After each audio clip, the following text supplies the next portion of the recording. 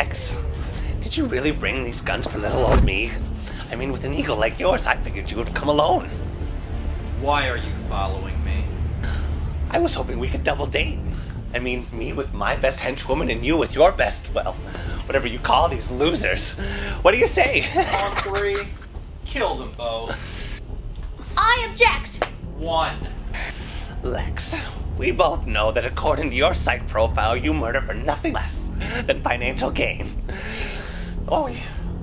And my personal favorite, revenge. Let's just consider it pest control, you relentless vermin. 2. Pardon? Yes, dear. Tell him! Tell me what? Didn't I say it, Harley? I told you this bald and beautiful beast would be loads of fun. Oh, yeah.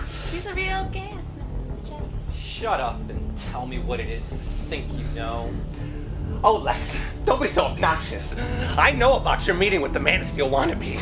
You're playing that little twit against those upstarts. I want in. You stupid little man. You really think I would want to align myself with the likes of you? Well, yeah. I mean, let's face it. I'm a failsafe. An attraction that brings in the death toll by the hundreds, if not thousands. You're exaggerating. You're an idiot with a bag of explosives. Wow, Lex. You and your men, you don't look so good.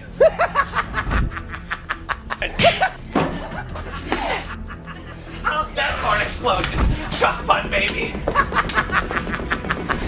Holly! I'm coming. What have you done?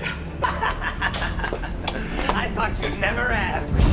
Minutes ago, while we're having that boring-ass conversation about how much better you are than me, Harley released an airborne toxin that wreaks havoc on the central nervous system. Unless, of course, you've had your shot. Mama, spit. You've signed your own death warrant, clown. And that's what I've been curious about. I would love to know, my bald-headed friend, if you can actually cash that check. Do you have the power to make Superboy murder in cold blood? Let's find out. Alexander!